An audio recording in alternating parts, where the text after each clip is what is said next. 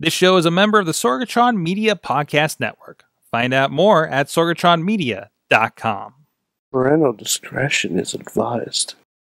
This show is brought to you by Slice on Broadway, supporting Pittsburgh podcasting with the perfect pepperoni pizza. SliceOnBroadway.com. IndieWrestling.us. Check out IWC, RWA, and more. And listeners like you, support this show at Patreon.com/Wrestling Mayhem Show.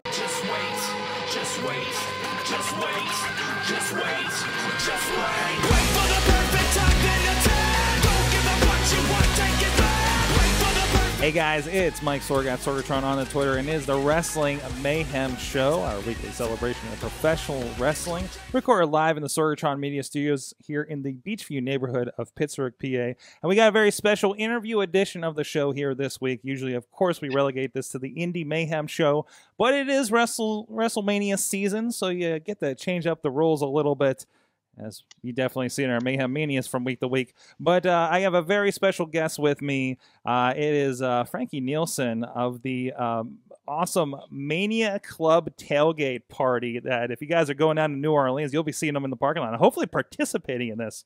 How you doing today, Frankie? How you doing? And we're going to get into it a lot about this. You got to be excited going into WrestleMania. You're just a couple weeks out. Yeah, it's coming faster than expected, you could say. Exactly. You look at the clock, you're like, oh, wow, that's 2 weeks. Wait, are all the matches? Wait, where's Undertaker? As of this recording, there's a question mark on that, right? Everyone's waiting. Exactly. But anyways, we'll have a good conversation with you. But first, please check out everything at WrestlingMayhemShow.com. Subscribe to this show and all the other ones like the WMS Superfeed, Wrestling Mayhem Show, Indie Mayhem Show, on iTunes, Stitcher, Spreaker, iHeartRadio. And of course, the video versions of all the shows on the Wrestling Mayhem Show Facebook and YouTube page.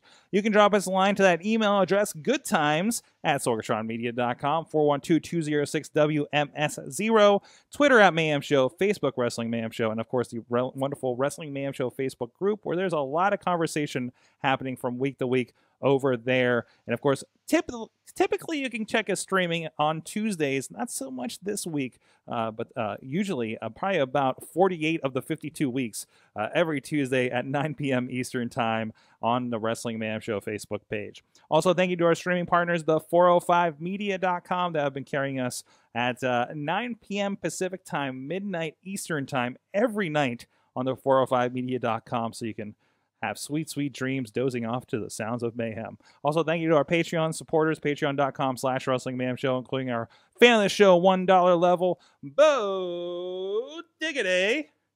Woo! The one person in the studio I was hoping was going to woo. But anyways, also Ed Burke, Bobby F. J. Town, the Matthew and Jennifer Carlins Foundation for Podcast Betterment, Tina Keys, and at the Pocket Club $5 level, they get the gold extra content, our friends at Occupy Pro Wrestling and Christopher Bishop. And at the $10 Pizza Club level, thank you so much to these guys. They get some special perks like the State of the Show, Billy Johnson and JD Jones out there. Thank you so much. And you guys can support the show too. Help keep the lights on in the studio. Patreon.com/Wrestling Mayhem Show. Now we got all that stuff out of the way. Frankie, like I said, we had a good conversation about this.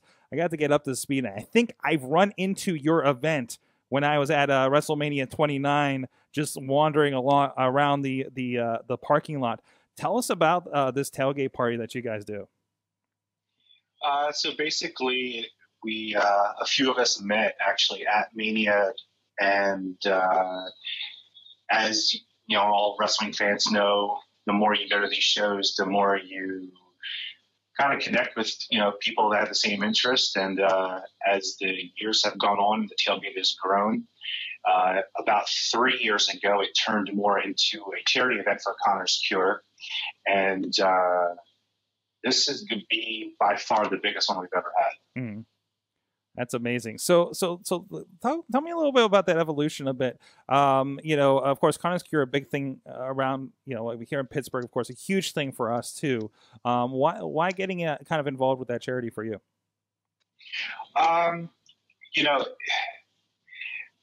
There's three of us that are in charge. It's myself, Ashante Owens, and Gary Fonseca. We're the three leaders of the tailgate. Gary actually, he has an autistic child. So he deals with, disabilities with children on a daily basis. So we kind of put our heads together. Connor's Cure came out, and we thought that was a good avenue to kind of get the wrestling community behind and try to raise some money for a good cause. Mm-hmm. Excellent. And how many years have you been doing this again? This will be the third year of the charity event, mm-hmm. but we've been tailgating for close to 5 years. Mm-hmm. And it's always been interesting, realizing that the WrestleMania weekend between, not just WrestleMania, but now there's all these kind of extracurricular events around it, including what you guys are doing, including the WrestleCons, and every major indie to mid promotion is doing something around that weekend. It really has become like this international, like, celebration of wrestling weekend, hasn't it? It's unbelievable. If for everyone who's actually been to WrestleMania, I remember one of the WrestleMania 29, you brought that up. I took a buddy of mine who was at WrestleMania before, but never went for the week. And I took him with me. He did our tailgate. He did Access. He did WrestleCon. And we were in New York. Obviously, I live in Philadelphia, outside of Philadelphia, so it's not that far. But even doing WrestleMania in New York that year, you needed a vacation from the WrestleMania vacation because there's so much going on. People from all over the world. It's an amazing melting pot of just people that just have a love for wrestling. Yeah, it's amazing. And even just like I know it was astonishing to me, my first WrestleMania going to MetLife Stadium and realizing like, wow, there's like 70, 80,000 other wrestling fans in one place, and you can see them all. It's different than seeing it on TV, believe me, and just seeing all the craziness in the parking lot. I mean, geez. Yeah, and you go to, I compare it, like I'm a huge sports fanatic, and I go to sporting events. It really, you would think that it's similar, but it's really not. Mm-hmm. It's just so many. There's no. Nobody here gets upset unless you're a Roman Reigns fan. Other than that, it's pretty much fair game, from people dressing up as wrestlers to having wrestling matches in parking lots, or if you've been in a WrestleMania that they've actually had wrestling matches in the stands before the show starts. Mm-hmm. Absolutely. Tell me a little bit about the atmosphere around these tailgate parties that you guys have. This is again a charity event. How do people get involved in it, and what can they expect from you guys when they show up here in New Orleans? Well, this is going to be our biggest year by far. Usually, myself and the administrators, we cook on the big, massive grill. This year, we took the easy route. We are being catered. Nice. Have tons of kegs.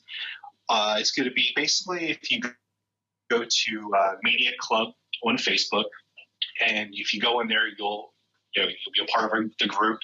Obviously, I'm going to tell you, we started the Mania Club 2 years ago, the actual Mania Club name, and we're up to 1,800 members. And this year, you could buy a ticket ahead of time, and the earlier you did it, the better price you did. When we first initially knocked it off, it was $30 to try to get as many people as we can, because it's a really hefty bill to get all this money out to pay for the caterers, the alcohol, the tables. There's a DJ. This is a really set up. This takes us basically from the time WrestleMania ends. We probably have a month off until we start the next year's up and ready. Mm-hmm. Just like real WrestleMania, just like WrestleMania itself, right? It really is. We have a really good time with it. This will be the first year that we actually get to enjoy it ourselves. I know for myself, I'm usually running around making sure that things are restocked, reloaded, mm-hmm. everyone, being taken care of. And this year, there's a lot more involvement with WWE, Connor's Cure, the V Foundation. Hooters is involved this year with us. The Pelicans look like they're going to be helping us out as well. So we really have the channel. It's Channel 6 News, the local news for New Orleans, is going to be on the location as well with us this year. Mm-hmm. So it's going to be a really big event this year. So we're looking forward to it. Awesome. Tell me a little bit about that, because it's been, like I say, WWE is kind of a little more involved in there, and you're telling me a little bit when we were talking before about how that came about and how there was this, like, they've always kind of kept an eye on you thing, you said. Yeah. Well, I would say at the end of last year, before last year, we pretty much had done this on our own. No one's really acknowledged us as a group, you could say, other than our own followers. At the end of last year, Stephanie McMahon got in touch with us and thanked us for everything that we did for raising money for Connor's cure. And within probably 2 weeks, we had the V Foundation. We had Connor's father get in touch with us, his aunts. It's really kind of blossomed over the last year. This year, like I said, there is we have okay. So this year we have jerseys that we did. Dana Warrior has also reached out to us and her team. So we're trying to piece everything together. We have a jersey we made up with for Dana Warrior. We're going to be presenting that to her at Access this year. We're going to meet up with her privately and see who all shows up at the tailgate. That's awesome. We're looking at some pictures here from the group from I think this is last year's. Yeah, the 2017 WrestleMania tailgate party. And also, we were talking about, like, you guys were also featured recently on WWE Network. That's yeah. If you for the Orlando WrestleMania, on the highlight videos, the tailgate for their action is our tailgate. I think this year they had some of the guys that were dressed up as wrestlers. Mm-hmm. And then this year they're supposed to actually have camera crews at the tailgate this year, where last year they kind of showed up unexpected. We didn't even know they were coming. We didn't even know they really knew who the heck we were. But this year they've kind of taken a liking to us for some unknown reason. That's awesome. That's great. So what has it been like, kind of putting this together for so many years and getting on that radar? You know, it seems like a validation of what you've been doing for so long. My big thing is I like to just go have a good time. Mm-hmm. And the fact that we're raising money for a good cause is kind of the icing on the cake. I just really enjoy every year I take my daughter, she's 14 years old, so this will be her 4th WrestleMania in a row. And this will be my 19th WrestleMania. Wow. So, wow. Yeah. So more than half of WrestleManias. Does that include the toga party? Oh, yeah. So I was actually at WrestleMania 1. So wow. That's amazing. It was not a good day. It was not a good day, though. I actually received the biggest ass whooping in the world that day. And I passed out from getting my ass whooped as a child for doing something. I have no idea what I did wrong. And my father woke me up and said, "Get your shit together. We're going somewhere." Oh, no. And I ended up at WrestleMania. So here we are, 30 some years later, and I'm still going. There you go. You started with your WrestleMania moment right at 1. Yeah. Yeah. That's amazing. So how you've been doing this for so long? Like, how much money has been raised for these foundations so far? Oh, well, actually, this year we are, as of right now, we're at $5,000. Mm-hmm. And then that's it'll go up from here. When we get there, we sell. It's all for profit. The 3 administrators, other than whatever money we put out, we get back. Mm-hmm. That's it. And that's up front. That's when we had to do all the reservations for everything. Other than that, it's nonprofit. So last year we did. I think we were just at 5,000. This year, I wouldn't be surprised if we end up all said and done probably between $7,000 and $8,000. We do the jerseys we did. The Mania Club jersey, each year we're going to do those. They're baseball style. We'll do a different team each year. This was our first year. This is also the first year we did T-shirts. They're all Connor Cure themed. So there's Crush, Crush, Crush. When you go to Mania Club on our Facebook, you'll see the shirts and so forth. And we also do a Royal Rumble raffle we do every year. If you get the winner, you win. You actually win money. You don't have to donate it. Some people just turn around and donate it back to the cause. Others keep it. We don't put anything that you have to do it. We're called Mania Club, but realistically, the main pay-per-views every year, a large group of us get together for the week. Royal Rumble obviously was in Philly this year, so I didn't have to travel, but I still stayed up in a hotel for 4 days, because there's so many things that we're doing still. So between giving out jerseys, just touching base with people, and we also need local people in New Orleans to kind of help us out with some of the small things that we need to kind of make sure the tailgate goes off smooth, especially this year for parking. We're at WrestleMania 30.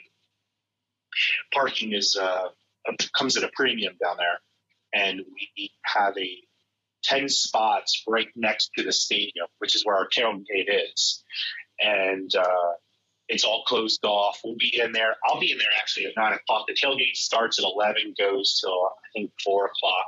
It's all you can eat. We have a local barbecue catering it with all the beer you can drink, all the food you can get. There's going to be beer pong. There's going to be special guests showing up throughout the day. We're just waiting on final details of who's coming, how long, and so forth before we put it out there. That's awesome. That's awesome. The biggest one yet. Well, looking forward to hearing. I'm hoping I know we have some Mayhemers going down there. With audience members or people part of the show that are going to be in New Orleans for WrestleMania here in a couple of weeks there. So let me paraphrase some questions I usually throw out on the Indie Mayhem show. What is the best and the worst thing about doing this event for so long? What's the best and worst of what? Doing this event for so long. The best part is meeting and forming relationships with all the wrestling fans that I've met over the years. Realistically, Ashante, he's really become my best friend throughout all of this. And I met him at a wrestling event. And we got to travel all around the world and meet people. Gary is actually from Canada. So, we all meet up and we have a good time, whether it's, having some drinks or going out to dinner or, our families getting together, going on vacation together. So the worst, I would say, what my wife would probably say, how much time I put in. But for me, it probably would say, up until this year, I never get to enjoy myself on the day of WrestleMania until me and my daughter sit in our seat. This should be different because I'm not cooking this year. I don't need to worry about anything other than from 9 in the morning till about 11, making sure everything's set up properly. And after that, I'll be having some drinks and just enjoying myself. So this will be the first year that I actually get to enjoy myself. So I'm looking forward to it. Nice. Well, I'm looking forward again to the seeing the images or you featured in the next 24/7 special, perhaps for WrestleMania New Orleans. Where can people find out more information and get their tickets to make sure they're locked in for this thing? So the simplest way is, like I said, go to Mania Club on Facebook. Just do a request to join the group. It'll come right to me. I'll approve you guys. And when you look on there, if you want to join the tailgate, I said I was going to do this for the podcast. So like I said, in the beginning of the podcast, when we first did the tailgate, it was $30, all you could eat and drink. And obviously, if you've ever been to one of these events, if you go to any bar downtown, you know it's going to cost you an arm and a leg to enjoy yourself with food and drinks. So what I did is I did it for $30 to try to get as many people as possible on there. As of the other day, I think we had over 300 people already paid for their tickets up front. So I have to order all the food and enough beer to accommodate all you can eat and drink. And we have a ton of people coming from Europe, and they're massive drinkers. And so I have to make sure we have enough alcohol, or they're going to. So they're talking about beer pong, basically keg stands all day. So we have to be prepared for that. So the easiest way is, like I said, go to Mania Club, go in there, just private. My contact information is on here. Private message me. Eventbrite. We also have our event on Eventbrite for the tailgate. That'll be at, I think it's at $50 or $40 right now. If you probably message me, I can try to get it down to the 30 for you guys. Just obviously try to get some more people at the end here. But other than that, it's just, to show up, have a good time, and we're right next to the stadium. You're not going to miss us. We're going to have a DJ, and we actually have a podcast running from our station, which that's where we have some interviews coming from. It looks like some of the NXT guys are supposed to be showing up. So we'll go from there. Awesome. Looking forward to it. You guys will be hearing about it. I can't wait to hear the stories and images. Please share them with us also, the Wrestling Mayhem Show, because we'll definitely be sharing those out during the weekend as well. And it sounds like a fun event around the grandest wrestling event, we'll say, in the world. Yeah, it's still better than Wrestle Kingdom, right? Wrestle Kingdom hasn't caught up with us yet. Might we expand to a tailgate party at Wrestle Kingdom? I'm up for it. I'll be on that one right away. I want to see what a Japanese tailgate party is going to encompass too. So awesome! Hey, congratulations on all the success you've had. I mean, getting attention to WWE and everything again for a great, amazing cause. We're big supporters of Connor's Cure here, of course. Being Pittsburgh original, where that comes from. So thanks a lot, Frankie, for joining us, and good luck with everything. Thanks a lot, and hope to see some of you guys down at Mania. So thanks again. All right. So go check that out. We got links. We'll have links in the show notes for this on the podcast, as well as in the Facebook groups and pages and everything too. So please go check it out. And definitely want to see a lot of Mayhemers down there hanging out with Frankie and the crew. Just wait. Just wait. Just wait. Just wait.